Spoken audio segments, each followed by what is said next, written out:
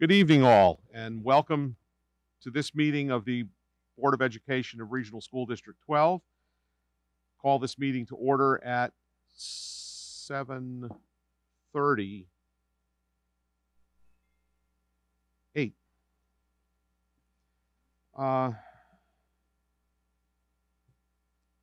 Lisa, you want to call attendance?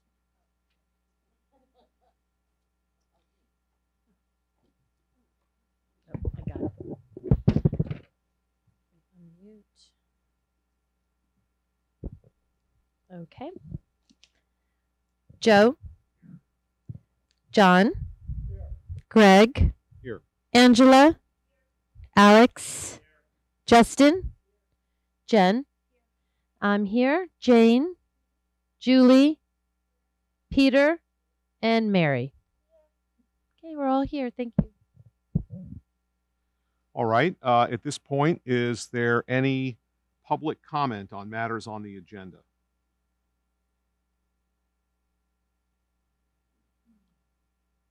All right. Hearing none, we'll move on to the consent agenda. There are 3 sets of minutes. The Board of Education meeting of February 28, 2022. Does anyone want to take that off the consent agenda to amend it or do something else with it? I don't hear anyone. There's the meeting minutes of March 7, 2022. Does anyone want to take that off the consent agenda? I hear nothing. The meeting of March 7, 2022. That was the general meeting. First we have the special meeting. This is the general meeting on that day. Does anyone want to take those minutes off the consent agenda? Hearing none, the 3 sets of minutes will be adopted. And we will now ask the superintendent to provide us with updates on COVID-19. Okay.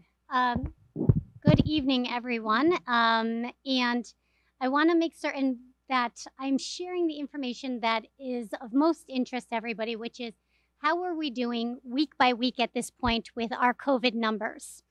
And rather than walking you through and doing the in totality what's happening with our numbers, I'm just going to direct everybody to our website. And on our website, when you go to the Region 12 website under COVID, first thing that you're going to see is you're going to see the Region 12 COVID numbers. And we have it broken down week by week. So this past week, we had 1 case of COVID. The week prior, we had 1 case of COVID. The week before that, 4 cases. So especially as now we have changed our masking requirement to be a masking recommended, we want to make certain that we're not hiding the numbers in what's happening. I can share that at this point, our students have been remarkable about honoring people's decisions, whether they are masked or unmasked. I can also share with you, when we first made the recommendation and not a requirement, we started with about 40% of the students. We watched it go to about 30%. We watched it drop to 20%. I would say now we have about 10% of our students. Currently, I can tell you I am personally wearing a mask. My own decision, my daughter is going to be going in for surgery, but that's exactly the things that we want people to feel comfortable making those decisions on what's healthiest for your family and what you need to do. But by making certain that people have access to that information, you also know the infection rates in our district and at what point we see any spread start to tick up again. I can share that we are being very purposeful in our event planning. There are no big events that are happening the week after April vacation. We do see that at that week returning, and this has been for the past 2 years of COVID, we tend to see more infection within the schools. Region 12 continues to contact trace, which means we are watching for any exposures that happen. We are also noting if the people are masked. So we're having those conversations that it's not that COVID has just gone away. We continue to watch. We're watching for if there's a difference now that it is a recommendation to mask. At this point, I can say that people are functioning. I can also say it's a different feeling for our students in the classrooms, there's a comfort level. And whether they're comfortable with masks on or with masks off, you're seeing students comfortable in their learning environment. And so right now we also see it's safe to allow that decision to continue, but we will continue to monitor for that. So at this point, are there any questions with the COVID-19 update? But I can tell you it's a non-remarkable update. Okay. Thank you. Thank you very much. I'm going to go on to the reports and recognition. We'll start with my report. I just have a couple of brief comments to make. The first thing I want to do is circle back to the beginning of the meeting because I was not very good. I forgot to say this was I was calling to the attention of the Board of Education regular meeting. There were two items that were supposed to be here tonight. There was a public hearing on the budget, and then there was a meeting, a special meeting to deal with it, and both of those were canceled, as you know. But I just want the record to reflect that those were canceled. There were issues related to the notice of the meeting, and we decided for a variety of reasons that it made more sense to renotice it for next Monday because we have a meeting next Monday. So we will be having the district public hearing on the budget as well as that on Monday. I want to make it clear for everyone that's out there that even though the district meeting and public hearing is scheduled between the hour of 7 and 7:15, if there are people that have comments and they run it past, we will be here until they're done. So I just want to make that, we're not limiting it to a 15-minute period of time. It's whenever. The only thing is that in many recent years, we've had less than 15 minutes of comments. So we schedule them arbitrarily and we extend them as necessary to accommodate public input. We welcome public input, we welcome questions, and we will answer those questions probably as they're asked, depending on how it lays out and what types of questions are asked. And so that's what we will be doing next week. And I think that's more or less what I had. Good. We'll move on to the treasurer's report. John?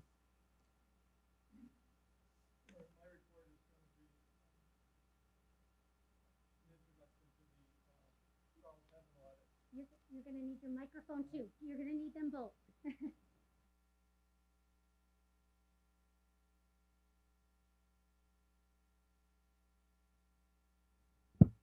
There we are. Okay. My report is more or less an introduction to the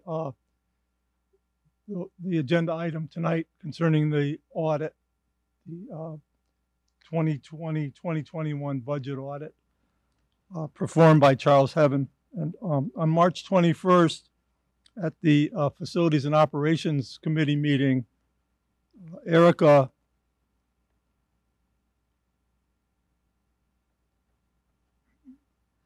Miloragno presented the independent auditor's report for the year ended June 30th, 2021.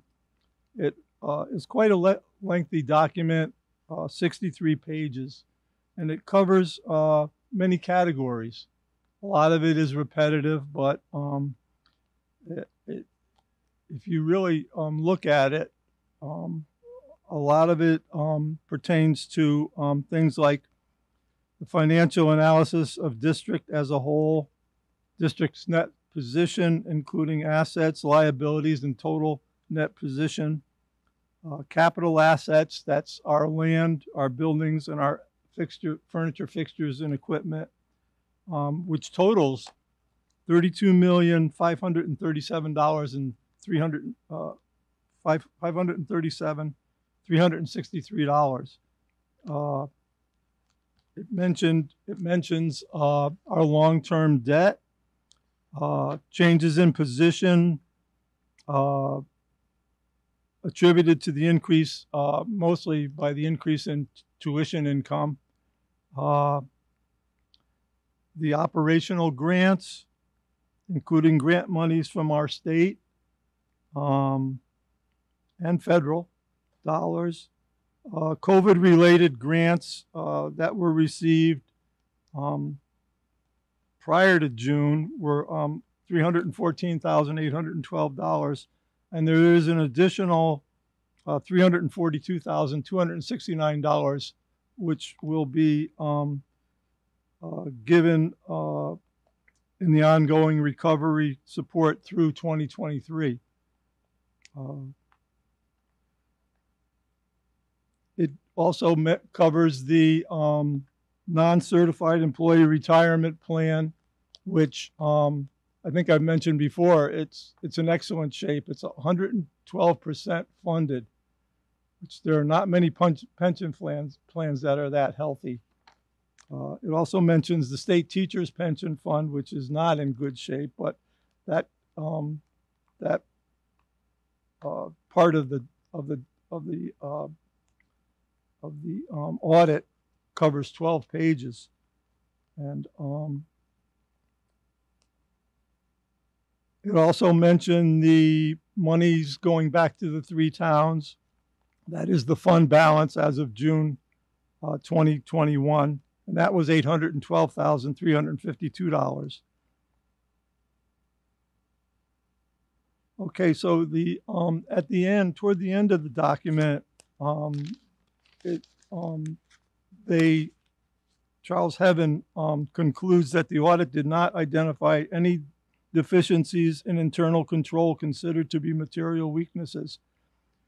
The results are also disclosed with no instances of non-compliance or other matters that are required to be reported. And there are occasions when, if the school district receives, there's a threshold that is reached if the school district receives federal grants. I don't know what that total is, but we could be audited by the federal government if we exceed a certain amount. And I don't think we've hit that in a long time. But we also discussed this year's budget, and there was nothing too extraordinary in the monthly budget report except for line item 960, and that showed a negative of $53,343, and that was basically for the repairs that we had to do as a result of the lightning strike. And I'm certain that that is not the total, but hopefully we will recoup some of that expenditure by from the insurance. And that's about the end of my report. Any questions? Thank you, John. Okay, we'll move on to superintendent's report.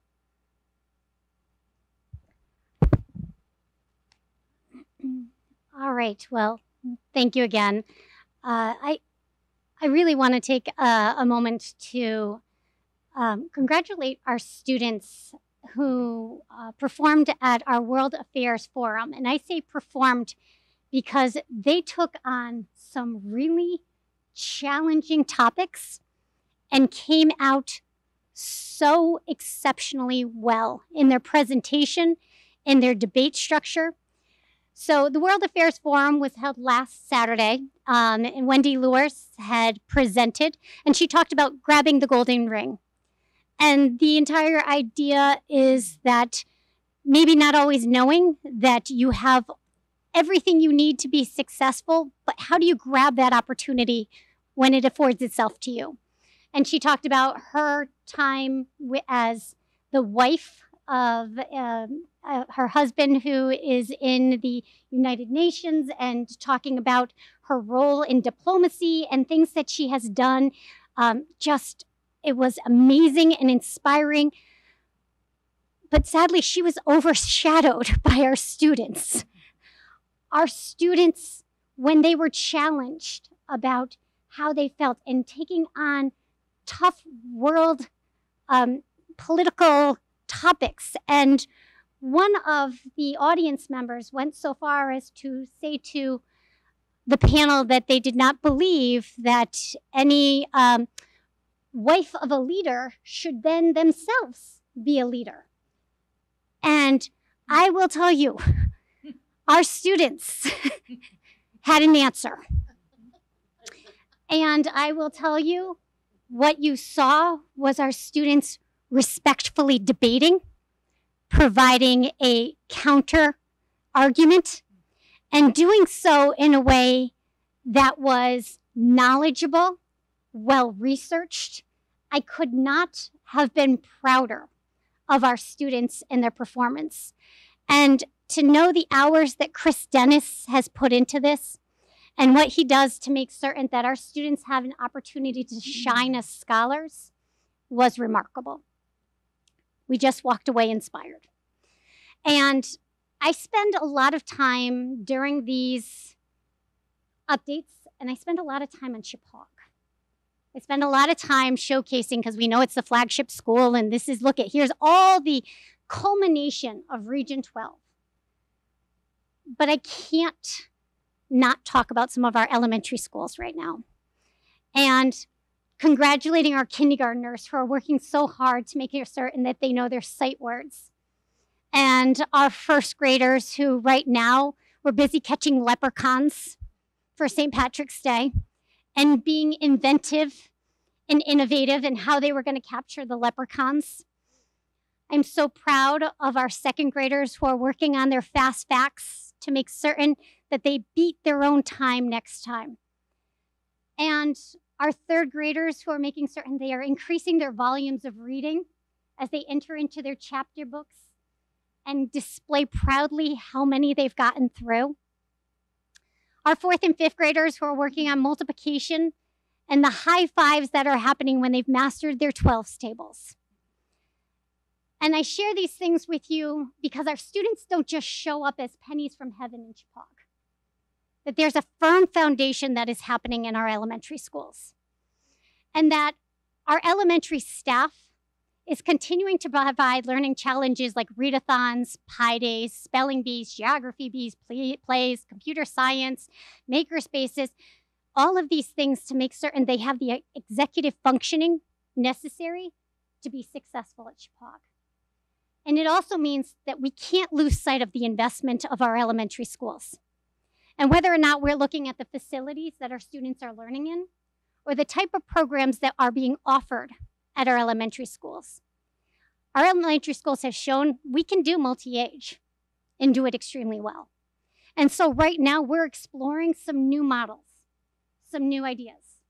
And we've gone out and we've looked at a dual language program as an opportunity to enrich the elementary experience and what that would look like, to take a look at some arts programs and what can we infuse. And we're also looking at international baccalaureate programs and micro-society. How do we make our students feel like they are part of a culture in our schools? And so I share all these things because as we start to move through our long-range planning, and we've been having these conversations, I don't want this board to lose sight because we celebrate so loudly what's happened when they've done throughout. So it's that grand gesture of graduation, but there's so many things that are happening along the way. And so I just wanted to take a moment to celebrate elementary schools right now. So we have some personnel changes that have been happening, and so I want to celebrate. We have some appointments. We'd like to welcome Paige Johnson to the JV softball coach team. And so she will be joining our softball players, and we're very excited of what she's going to do. They took it to states last year, and even that was with a whole lot of recruiting going on in the hallways. So I can't wait to see what they do this year. We also have Jeremy Pendergast. He will be joining us as the boys tennis coach. And from what I'm told, he is one to watch. He's a phenomenal player. And I think he's going to do really great things with that program. So we're very excited to welcome them. We have a leave of absence, Brita Mercier, a paraprofessional at Washington Primary School. And actually, she did return early. She is back today. And we have some field trips that I want to notify the board about. I'm so excited to have this really normal thing to do right now is to notify you of field trips. But our Chepaug AgriScience is going to the Arbor Trade Show at the Big E Fairgrounds in West Springfield. That will be happening on Thursday. And we have the Great East Music Festival that will be at Six Flags in Agawam. And this has been about 2 years in the making. We've wanted to get them there. This is a fantastic music festival. We've lost a lot of momentum in our music program because of COVID. So I think these opportunities for our students to get back in, to feel refreshed and innovative by other people in their performances, we're very excited to return this. So that concludes my update, unless there are any questions. Okay. Thank you. Thank you very much. We'll move on to committee reports now. We'll start with Justin, Curriculum and Educational Programming. Nothing new to report. Our meeting tonight was canceled, and our next meeting is May 2nd. Okay, very good. We'll look forward to the next report. Joe, Ed Advance. I attended the Zoom meeting on March 3rd for the Board of Directors, and during that meeting we approved the applications for McKinney-Vento grant, the healthy food certificates for both healthy food option and the food and beverage exemptions. The board was also updated with the current year budget, which was showing a surplus in most areas. Also, they are still undergoing an internal research on recruitment and retention, as they are still having shortages in some areas. Also, they are working on 2 new Head Start locations for Torrington and Winchester, as they lost them due to the COVID expansion in the schools. And that's all I have for this report. Joe, thank you very much. We'll move on to Finance and Operations. Alex. Yes, I'm a little bit, I apologize for repeating some of the things John said. What we've been focusing on are several items. One was the audit. And one of the things that John sort of referred to but didn't sort of specify is there are 3 ways of auditing numbers. There's the federal way, the state way, and the way we do it. And so it gets a little confusing when you say, well, no number, and they say, well, which plan are you looking at? But the good news is, and I think I got this right, if we use our way of doing the budgeting, we came in under budget in 2021. Now, I'm not sure, because I kept pressing her for what's the exact number, and the only number I got out of her was $434,000. Whether that was the federal, the state, or our way, I don't know. But all 3 ways, we came in under budget. And as John mentioned, our pension fund is in great shape. I doubt whether anybody else in the state has their pension fund as well funded as we do, and maybe the country. The other thing we talked about was the budget, but I'm not going to go into that right now because we'll deal with that next week. And the final thing that we talked about were some of the work that needs to be done in our different buildings. As you're probably aware, the Burnham's roof is going to be replaced this summer. We got a bid from Barrett Roofing. There are going to be a couple of change orders to it. Don wants to put on heat tape so that the snow will melt and not fall off in sheets on the kids as they walk by, or adults too. But that's well underway. Currently, there is the Chippewa windows are out to bid. There'll be a walkthrough on May 7th with all the proposed contractors. So we're looking forward to getting the windows done. Just as a little brag on Don here, Booth is going to be repainted, and he budgeted $25,000 for that, and the bid that came in was $24,850. So he missed it by $150. So, but it came in under $150. The last thing, which is a little scary, is the HVAC. The state is considering different plans now, and they've sort of thrown a curve at us. It's not only the temperature that they're concerned about, but it's the humidity. And the problem with dealing with humidity is the way you get rid of it is you get the air really cool and then you heat it back up.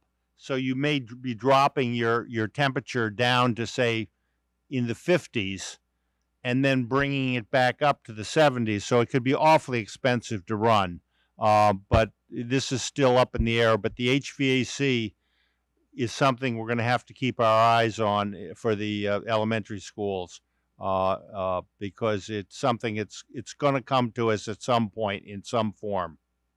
And the last thing we discussed was this Region 12 public school enrollment projections, which I think you need to take with a grain of salt. Predicting the future is never easy, if possible at all, but we discussed that also. And that is it. I would be glad to answer any questions anyone might have. Okay. Questions? Thank you, Alex. Labor negotiations, I have nothing to report. Our next negotiation will be in the fall with the union representing our teachers. Strategic long-range planning, Julie.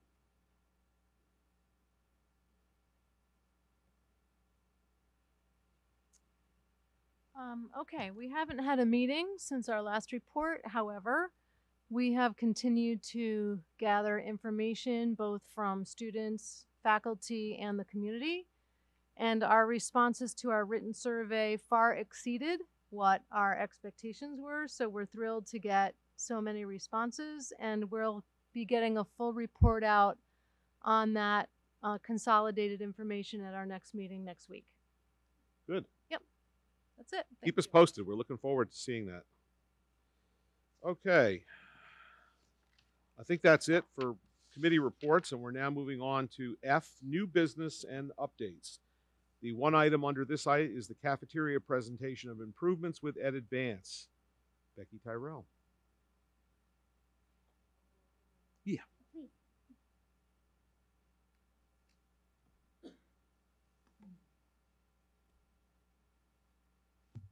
And I assume is this, can you hear me? Can you hear me? Good. Okay. Thank you. My name's Becky Tyrell. I'm the chairperson. Oh, listen to me. My goodness. I'm the Board of Education chairperson. I was the Board of Education chairperson in Plainville. Just now a board member. And I just do that by accident. I apologize. I'm sitting over here watching you guys and listening and going, oh, this is really kind of different. And so I'm actually a bit of a nerd for Board of Education. Watch and see what other people do. It's a little embarrassing.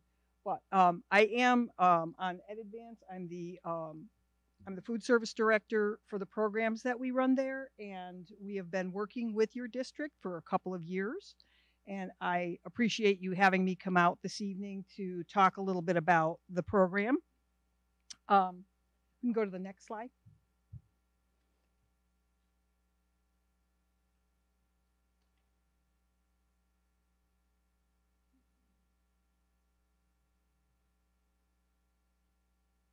Here we go.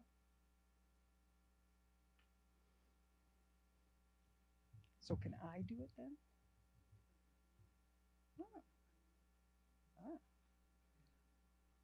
All right. So just want to mention that we've had quite an increase in participation. Now, that's happened over the past couple of years. Obviously, since COVID, changed our worlds, it certainly changed the world in food service. And the past 2 years, we've had the participation increase due to the fact that all students are eating their first meals, breakfast and lunch, for free. And that will change next year.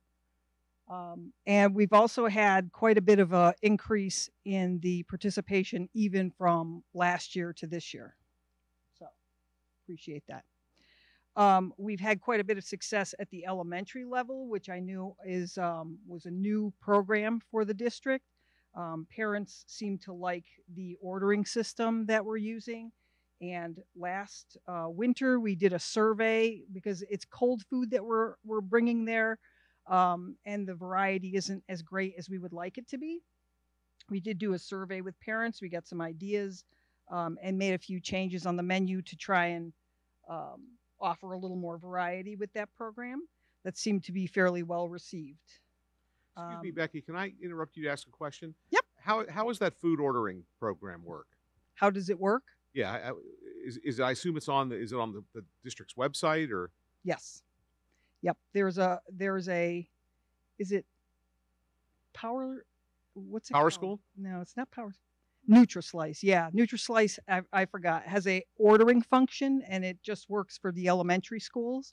So a parent can go on and order, I believe, up to a month in advance. We made it that way. Oh, okay. Wonderful. Thank you. And choose what they want. And, there's a couple of different options, and they can choose that for their child. That seems to be working pretty well. And we've been working in general to improve some variety and presentation in the district, just in general. So now I can move this myself.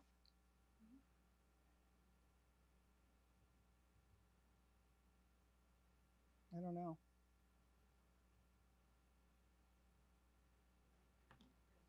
Yeah.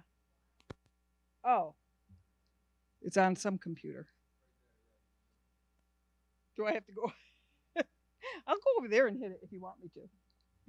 It's gonna be quick once I get going. So. All right. Yep. Gotcha. There we go. Okay. So this shows you some numbers, participation numbers from December, January, and February of last school year versus December, January, and February of this school year. We are showing breakfast participation, and that was, that obviously is just at Chippewa. And you can see that in December, we went from 791 to 813, a little bump, not too much. But the lunch program in December from year to year went from 3,768 to 5,740. That's a big jump. In the month of January, our breakfast did bump up quite a bit more, from 581 to 709, and lunch from 3,963 to 5,515. And breakfast again in February bumped up considerably, 419 to 824, and lunch 2515 to 5492. So, we're proud of the fact that we've had that increase. We've been working hard to try and provide some better, better options, more variety, and making sure that we're keeping everybody happy, we hope. So just to show you a couple of a couple of ideas of what our meals look like. This happens to be a different item, fries supreme. It was something different that we had never served before. The kids seem to like it pretty well, and we just like to try and keep things looking a little exciting and different.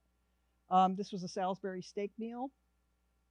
We are trying really hard to provide a lot of fruits and vegetables that the kids will like. These are our side salads. This is what's known as a rainbow tray. We know that in order to make a compliant meal, children need to choose fruits and vegetables, so we try and give them a lot of things to choose from so they'll find something they like. And we also have daily alternate meals. So salads, sandwiches, and things like that if someone does not particularly care for the meal that we put out for that day.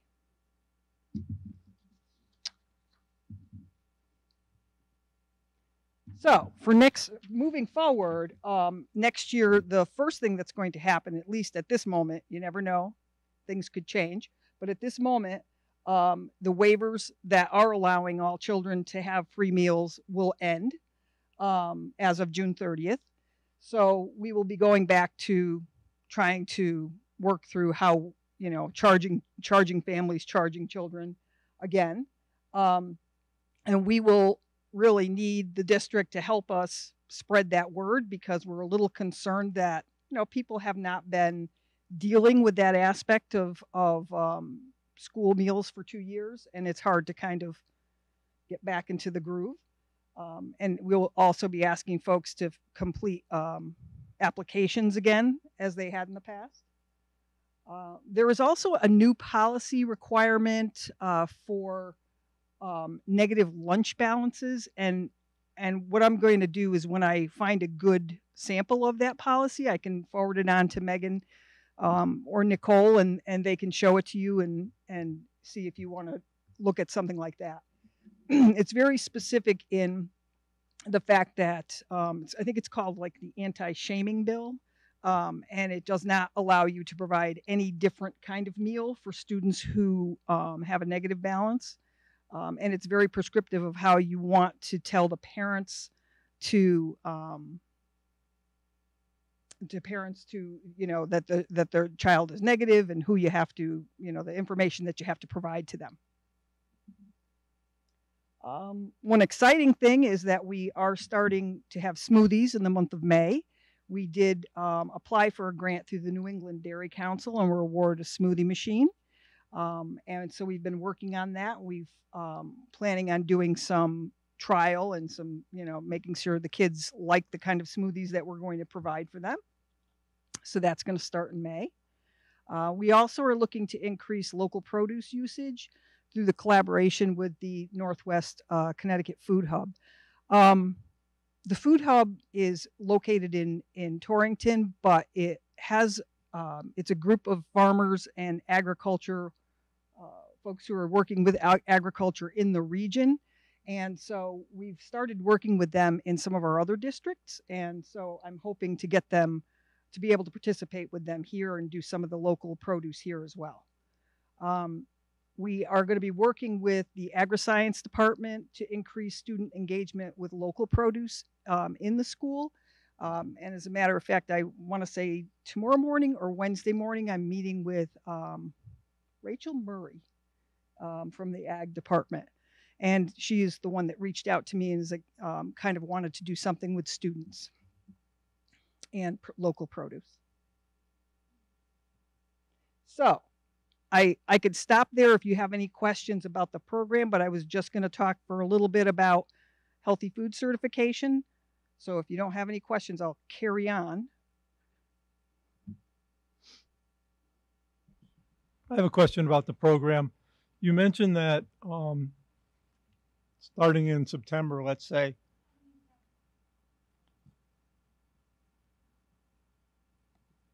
so the government-assisted meals end in June. So I'm assuming that in September, students are going to go back to paying. Is there anticipated a significant price increase? Who's going to determine the pricing for this stuff? So the price will remain the same, whatever the board approved previously. Anytime a price change occurs, the board always has to approve it. And so whatever, I can't even remember where we were 2 years ago. So the price would remain the same. And it is a bit of a challenge, because obviously you all know, going to the grocery store, what the cost of food is. And it's the same thing for us in purchasing food from, our purveyors. There's definitely an increase in price. So it's a little tough. But, I think it's already enough of a change that we'd really like to keep the price the same. And hopefully everything will work its way out and we won't have to make any adjustments. Any other questions? Yeah. Do you offer just one meal for lunch and then they can opt out and go to the sandwich or salads, or do you have multiple choices at lunch? So sometimes they have multiple hot meals, but oftentimes they have one hot meal, and then we also have the multiple, They can opt out and go to the thing, get a salad or a sandwich or something. Correct. So if you had like Salisbury steak, I saw there, if that would be your hot meal for the day. Yes. I gotcha. Thank you.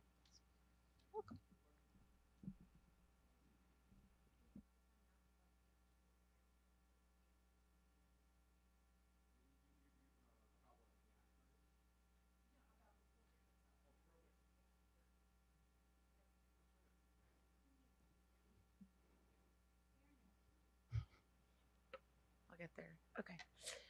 And here too. Jeez Louise. Okay.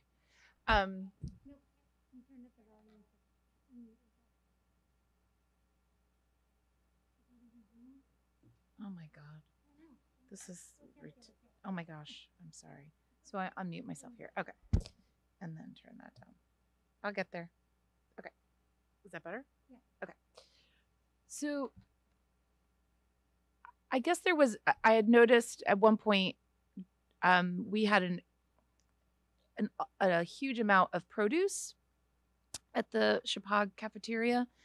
And I guess the question that I have for you is how, and you can't return that. So once you receive it, either goes bad or you try your best to make sure that it's offered. But how do you navigate that so that you don't waste food? But because I imagine, and I'm not an expert at this, but it's tricky to not return. So I know that's been a concern.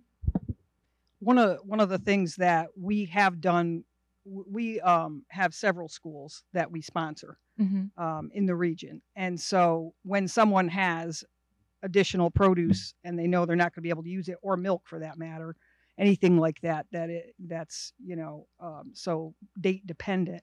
The schools call each other and see if anybody needs it, because that's the last thing we want to do is to waste any food. And sometimes things like a snow day, can really throw things off, because especially if it happens on a couple of days before you're going off for a vacation or something like that. Yeah. That can be an issue. And I assume obviously the number, the huge jump in numbers is because it was free lunch. So we know that that's a big reason for the increase. I guess my concern is that you can't make everybody happy. It's just I certainly can't even in my own home. So that's easy. But I guess wondering how we could find ways to make it so that the parents feel a little bit more not involved in the process, but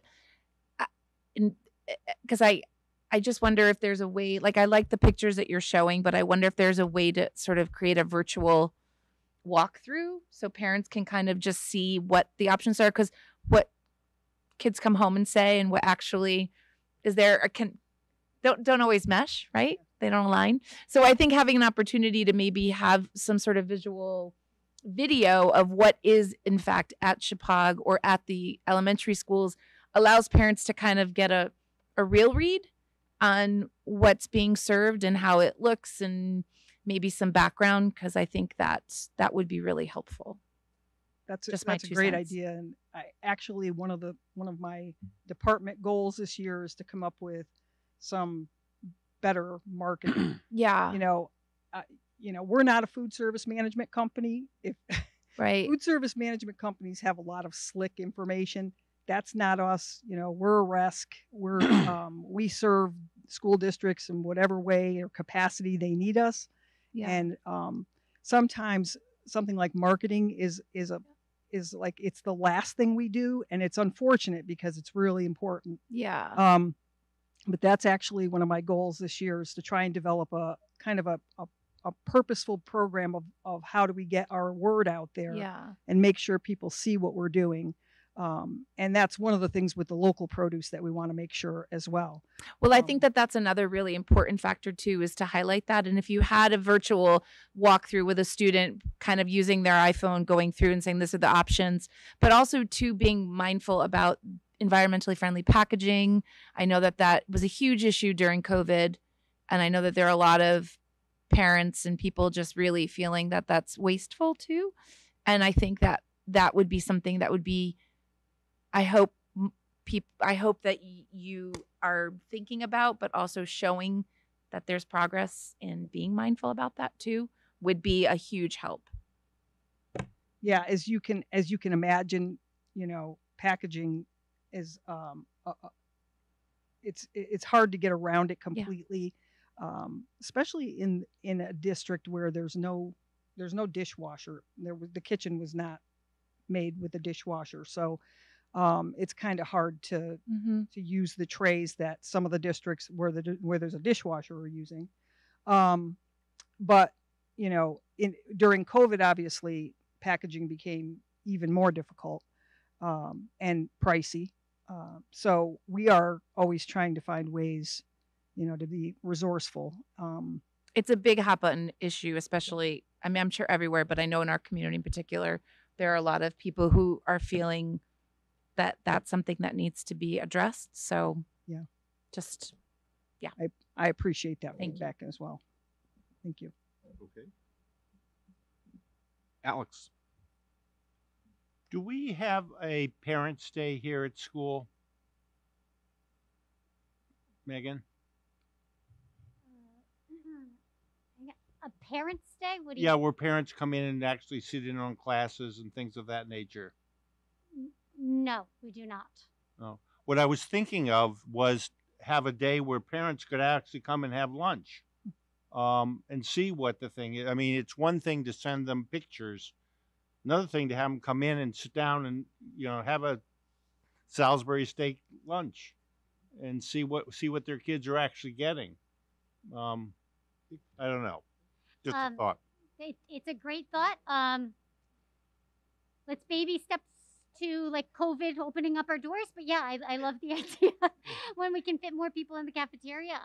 Yeah. But I think what I'm hearing and what I'm hearing across the board is this desire to make certain that people know what's being put in front of our students and to have that experience, and be it a visual experience, the actual taste experience, but to get perspective. And I think what you're offering are some ideas in which we can start driving that perspective.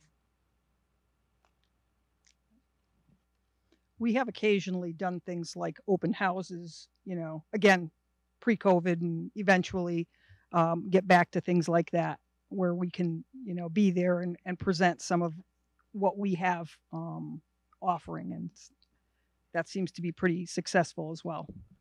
So you'll let us know when you have the parents tasting menu, the 16-course parents tasting menu. They can come in and try everything their kids might 16 experience course. in a couple of weeks.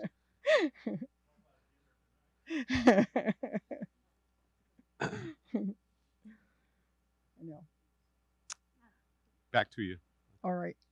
So on your agenda, you do have the vote, your annual vote on the healthy food certification that, is required by the state for any school district that's participating in the National School Lunch. You every year will decide whether or not you want to follow what's known as the Connecticut nutrition standards and become healthy food certified.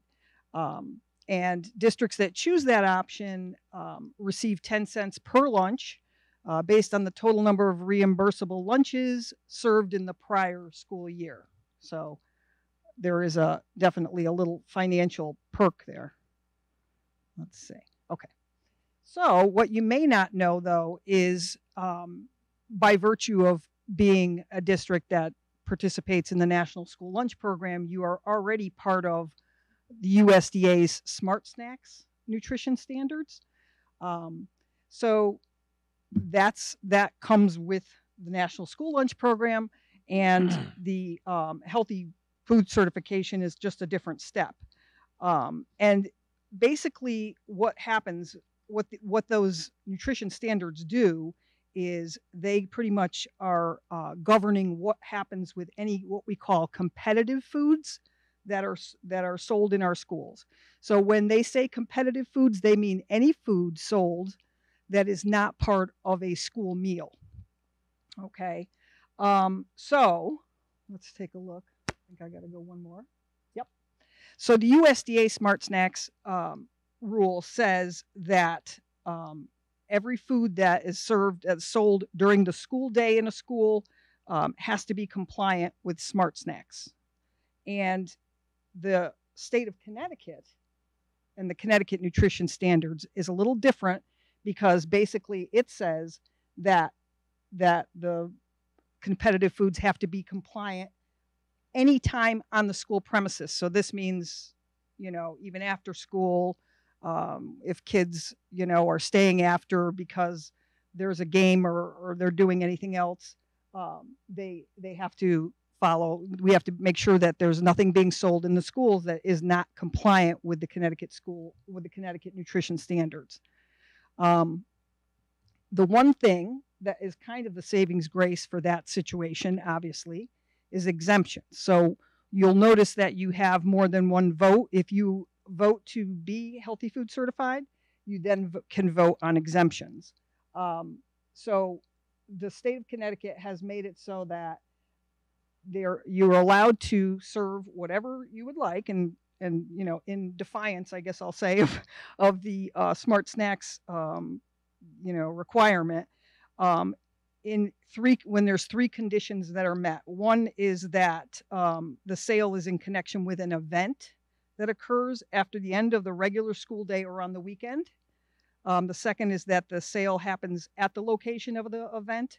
And this is kind of like if there's a football game, you know, or some kind of a game, and you want to serve, you know, the backers want to serve food at the game, that's fine, but they're not supposed to serve it in another area. I don't know why that's their rule, but that's their rule. And also, they don't want the food sold from a vending machine or a school store. So that's really the three things that you can vote to follow the exemption, so that you can actually have that kind of, you know, option to provide food other than the compliant food when it's an event, and after school or on the weekend. Okay. Could I ask a question for you? Yeah. I mean, I'm seeing in this action item that we're going to have to certify in one that we're only serving food that meets the Connecticut nutrition standards. How do we know that we're only serving food that meets the Connecticut? Is that something you do? Yeah. So what that means is that anytime you sell anything in the school, if you had a school store, we would make sure that what's in that school store is compliant. You know, those are the kinds of things that we work out with anybody that we work with that is healthy food certified. It's, you know, there's a huge list of foods that are allowed and items that are allowed, and then some things that are not allowed. All right. Well, I presume the administration of the district makes sure that you do that, because asking us to certify that we're serving only the right food is, you have better luck asking my dog in terms of getting an answer that's useful. And I don't mean to denigrate the members of the board. It's just that we're not in the building. We're not examining the food, and we don't know what the standards are. Right. One day, the Connecticut will not pass laws that require things like this to be done by people that have no idea. But the legislature thinks it has accomplished something here, and it really is just wasting everyone's time. So fortunately, you're here to help to save us from ourselves. So I appreciate that. Well, and in most districts, the building administration is also, you know, they have a few other things to do besides checking to see what's in the labels and, you know, that kind of thing. So usually it is a food service, you know, it's a food service job to make sure that everything, you know, that's in the building is compliant. Well, we're very appreciative of your making sure that everything is compliant. And if I understand this correctly, the second resolution is that if you're doing it to meeting these three tests of being in connection with an event after school or on a weekend, location of the sale is at the event and the food is not sold from a vending machine or school store, this means that basically during the school day, we should only serve them good compliant food, but after hours, all bets are off? Well, it has to be an event. So, right. And they get very specific, right? It's not, if it's a practice, that's not an event. They define what an event is, right? If it's a game, that's an event. If it's a, you know, play rehearsal, that's not an event. The play is an event, you know, so. All right. So who serves this food?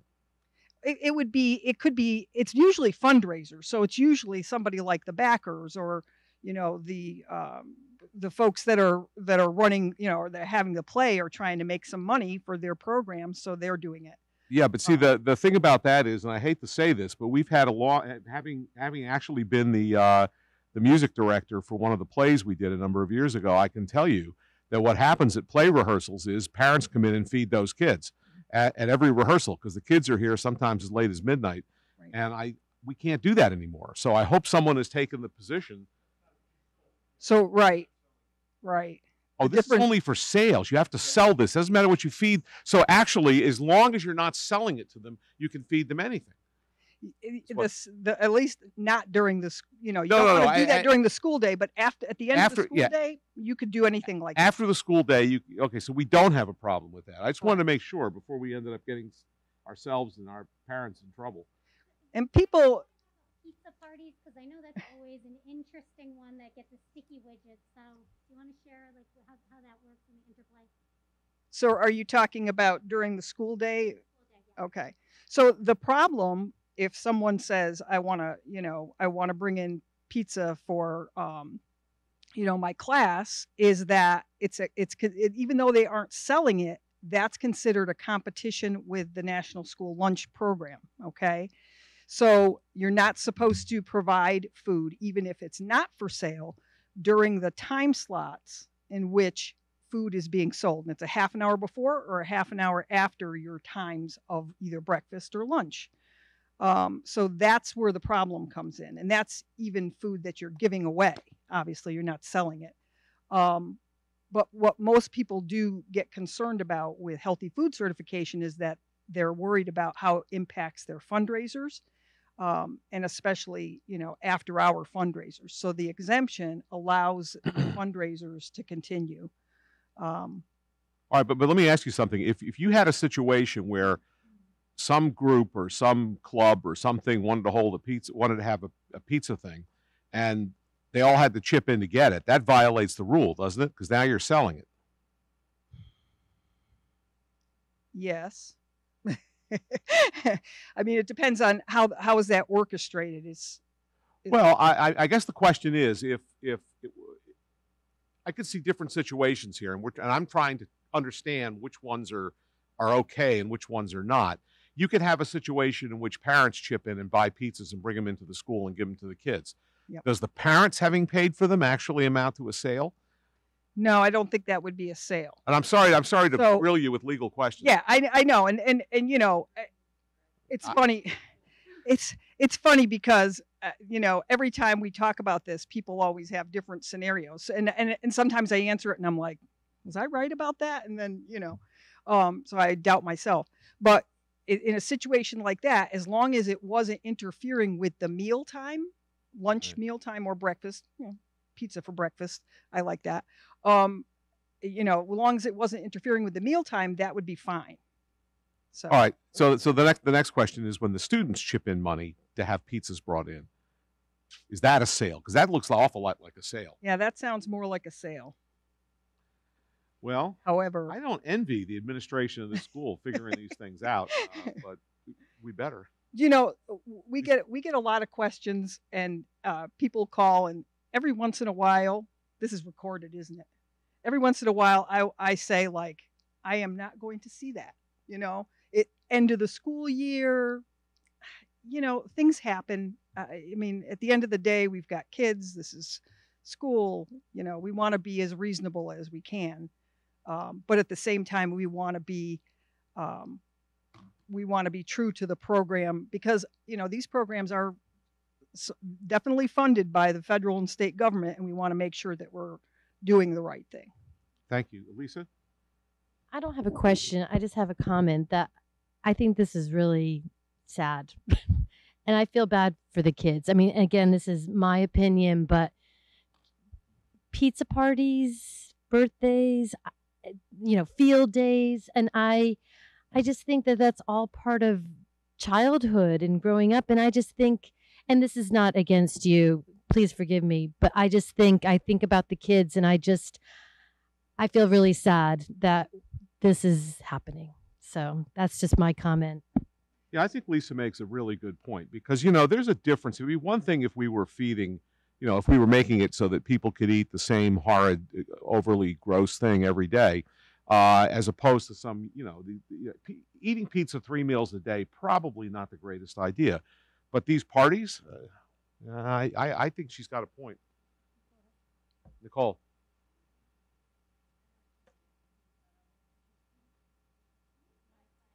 I'm sorry, Nicole, can we get you a mic here because we can't hear you? Hi, Becky. With respect to the pizza parties, can you clarify, is that something that's not allowed under the National School Lunch Program?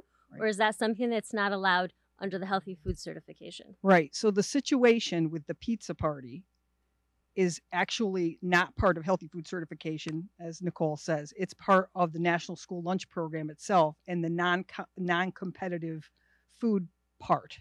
And that goes under Smart Snacks without having to go on to being Healthy Food Certified. It's just it's considered a competition. Now, you can have a pizza party. It just can't be within a half an hour before or half an hour after the lunch period. That's the situation. And, something like like a birthday party where somebody brings in cookies, that's perfectly fine. Some school districts do things where they allow parents to purchase a food item from the cafeteria, actually, and all the kids in the class get whatever, an ice cream or whatever they want, and then it's quote unquote a compliant food. Everybody gets it, and it kind of removes that issue. But most don't do that. Most families are still bringing in things for their kids for birthdays,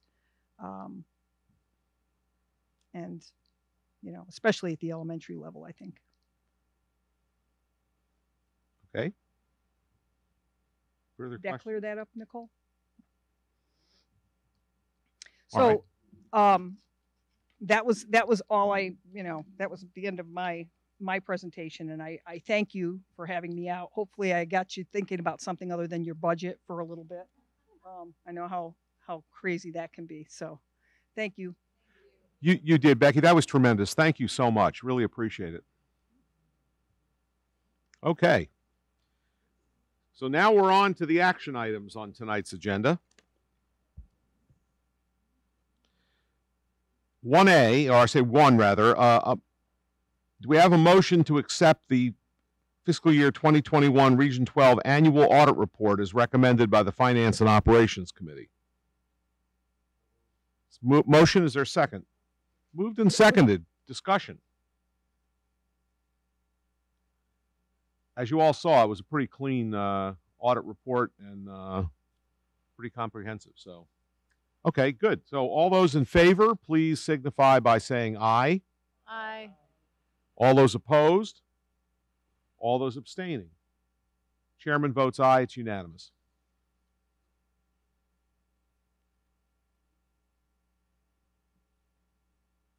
Okay, now, item number 2 is, and I'm going to read this, so it's we attest afterwards.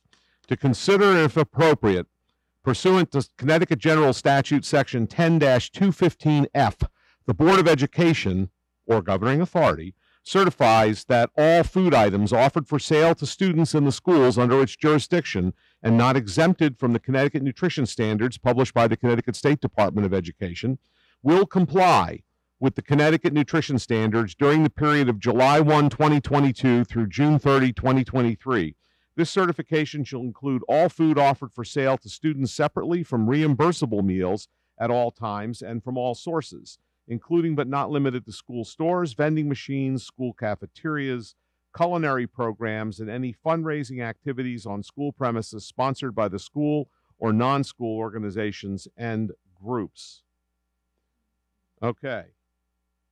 Is there a motion to adopt that resolution? Moved. Is there a second? I'll second. Okay, moved and seconded. Discussion. Nicole, can you remind me again? This may be the first time we've ever approved this, because for years we never, maybe we did it last year, but we never, ever, ever adopted this for reasons that I think you told me once were not any longer of a concern.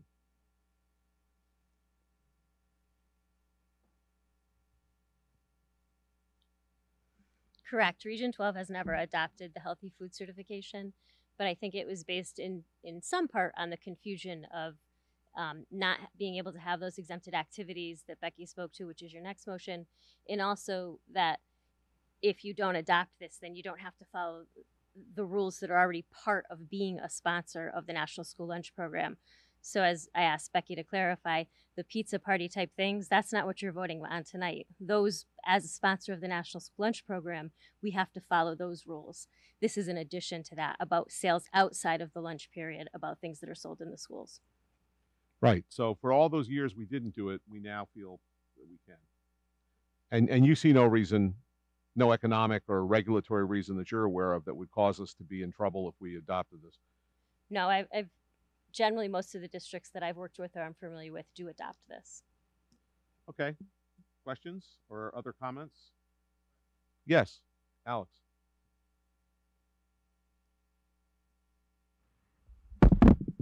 What would be the downside of not adopting it?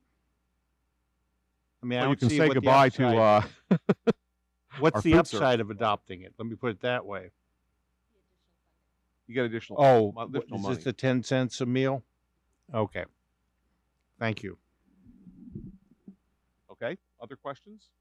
Other comments? All right. If there's nothing further, all those in favor, please signify by saying aye. Aye. All those opposed? All those abstaining?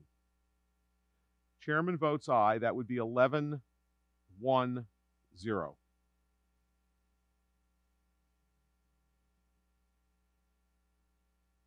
Okay. Third item. To consider and if appropriate, the Board of Education or governing authority will allow the sale to students of food items that do not meet the Connecticut nutrition standards and beverages not listed in Section 10-221Q of the Connecticut General Statutes, provided that the following conditions are met. One, the sale is in connection with an event occurring after the end of the regular school day or on a weekend. Two, the sale is at a location of the event. And three, the food and beverage items are not sold from a vending machine or school store. An event is an occurrence that involves more than just a regularly scheduled practice, meeting, or extracurricular activity. For example, soccer games, school plays, and interscholastic debates are events, but soccer practices, play rehearsals, and debate team meetings are not. The regular school day is the period from midnight before to 30 minutes after the end of the official school day. Location means where the event is being held and must be the same place as the food and beverage sales. Everyone understand that? You got that committed? Good. Okay, is there a motion to adopt that resolution? I'll make the motion. Okay, moved. Is there a second? Moved and seconded. Is there further discussion? All right. All those in favor, please signify by saying aye. Aye. All those opposed, please say nay.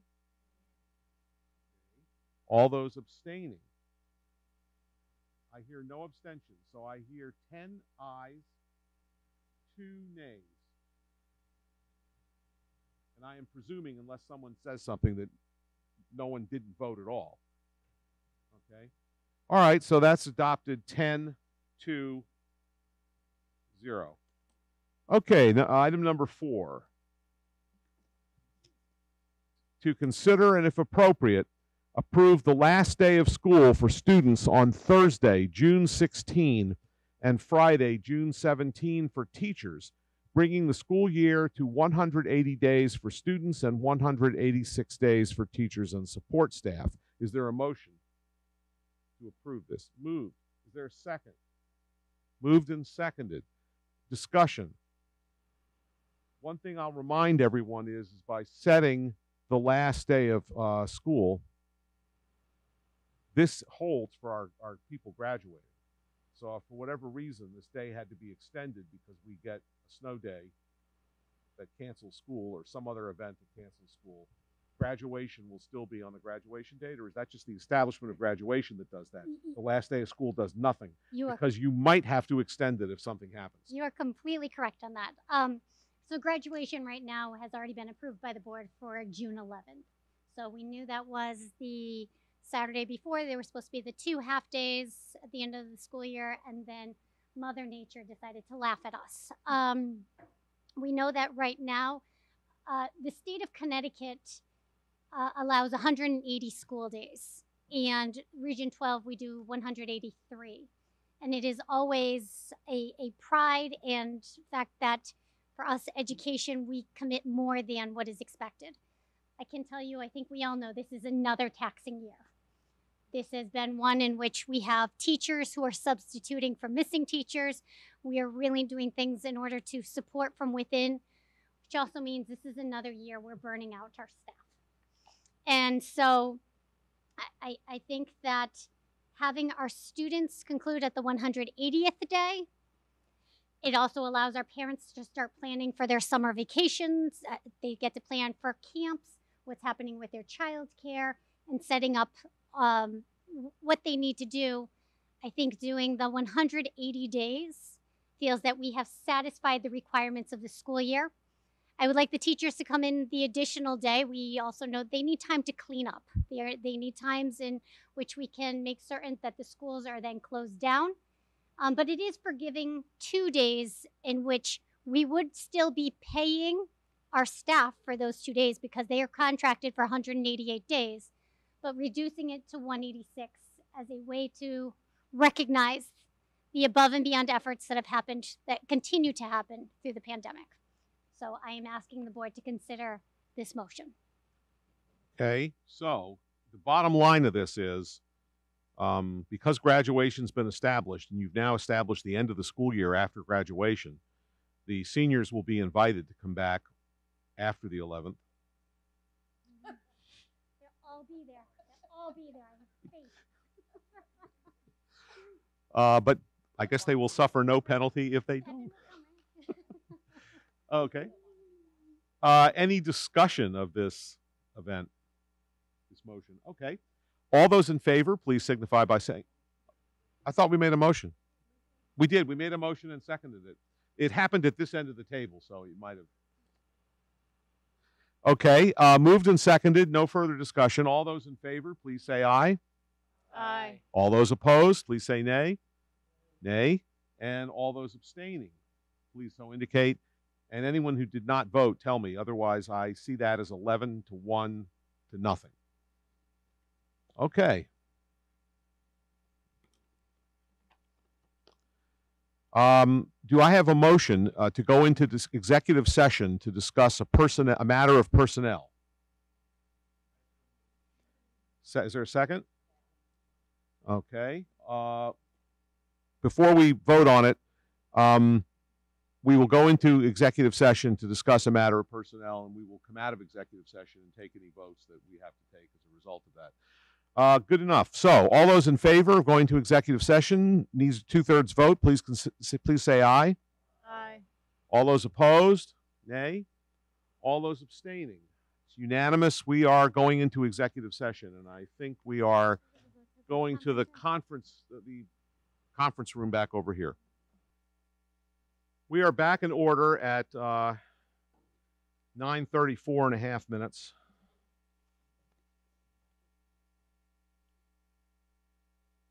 All right. I'm going to take, we have 2 items that are coming out of the executive session that we are going to, 2 motions we're going to put on the floor, and I'm going to take the chairman's prerogative of making both of these motions. Though the hardest thing I have had to do as your chairman, standing before you now, I hereby move that with a heavy heart, unfathomable regret, yet unrestrained, uncanceled, and unending gratitude for service above and beyond the call of duty, much less our outsized expectations, I move that we hereby, on behalf of a grateful student body, faculty, staff, and community, reluctantly accept the resignation of our partner in this most important endeavor, Megan Bennett, as Superintendent of Schools for Regional School District 12, effective July 1, 2022.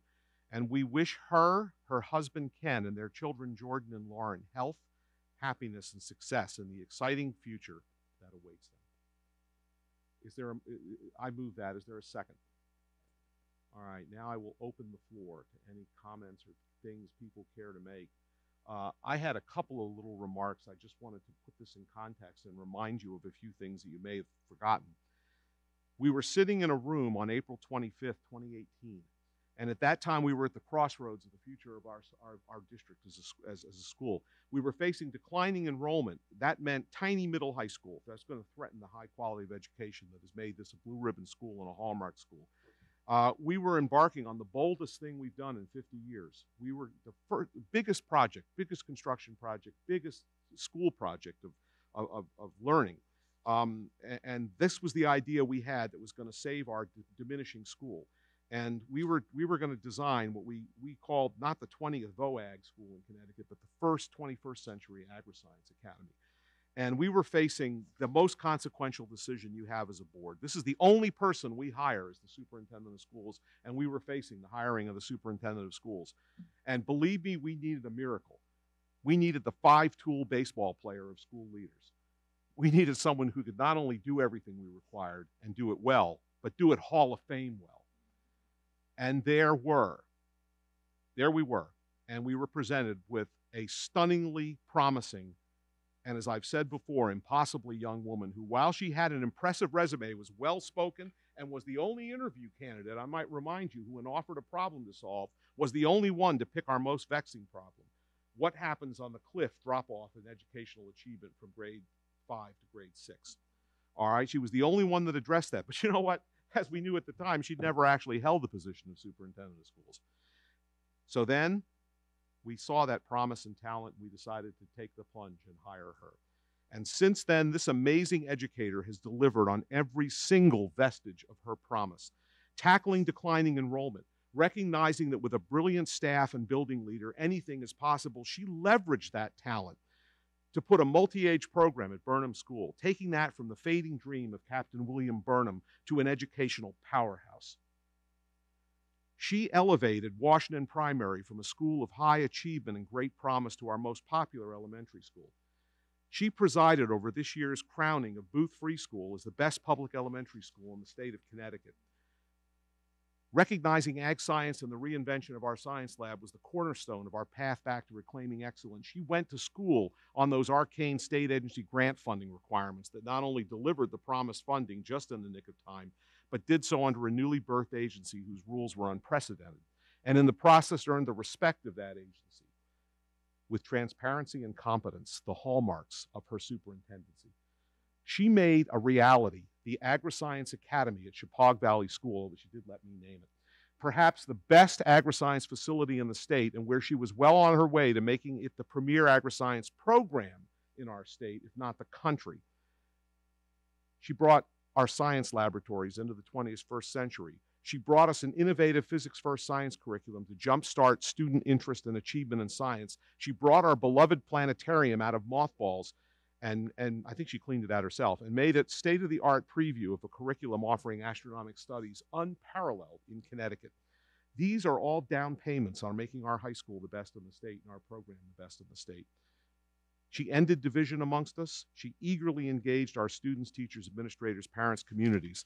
She promoted talent, found a lot of talent too.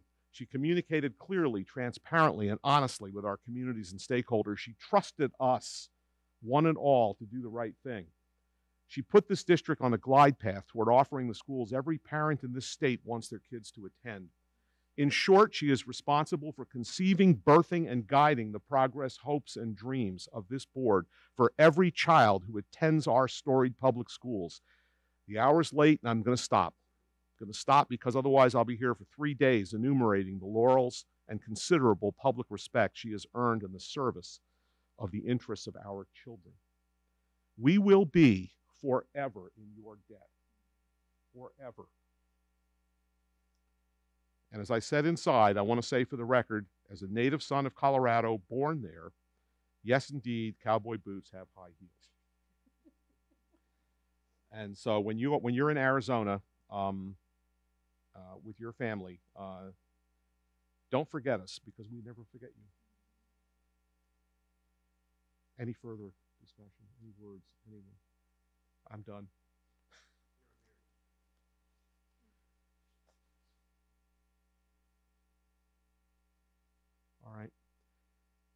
We've got a motion on the floor that's been seconded to accept her resignation. All those in favor, please signify by saying aye. Aye. All those opposed by saying nay. And all those abstaining by abstaining. John will abstain. So the vote is 11 to 0 to 1. Okay. And now, for the sake of our children, we have to move on to the next critical order of business. Is there a motion to form a so-called personnel search committee consisting of 12 members, to wit, the members of the Board of Education, Joseph Abdella, John Boniuto, Gregory Cava, Angela Macchiarulo, Alex McNaughton, Justin Ongley, Jennifer Pode, Lisa Roush, Jane Sargent, Julie Stewart, Pete Tagley, and Mary Weber, to conduct the search for our next superintendent of schools? Moved by Joe, seconded by Jen. Further discussion. All those in favor? Yes.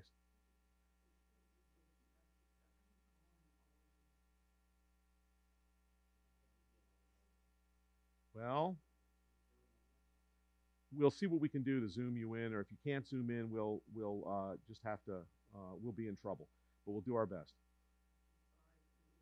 No, don't worry about it, Jane. That's all right. Okay, moved and seconded. Further discussion, hearing none. All those in favor, please say aye. Aye. All those opposed, nay. All those abstaining, please so indicate. Chairman votes aye. It's unanimous. With no further business to come before us, if there is no objection, we will consider this meeting adjourned by consent at the hour of 9:43. We're adjourned.